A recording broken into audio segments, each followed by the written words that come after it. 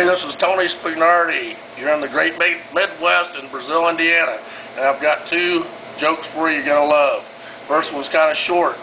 There's these two guys on a golf course. They're out there golfing, and pretty soon the guy goes, "Hold on before we get started." He goes, keep an eye out. The guy goes, "What for?" He goes, "Just keep an eye out for me."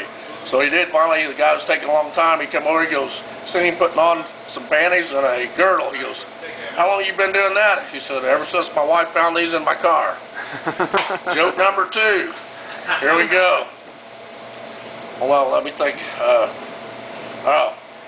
I was getting some horse riding lessons one time, and I'm really not real fond of horses. I got on the horse, and being that I'm not real familiar with them, I didn't know if you should have a saddle or not. This particular horse had a saddle. I got on going, it started speeding up and going and going and going. It started jumping up and down. Finally, fearing for my life, I grabbed around its neck and I slid around the front end of it. I was hanging upside down for my dear life. And by the grace of God, finally the manager from Walmart came out and unplugged it for me, and I got off alive. That's all I got for you. Brazil, Indiana. Tony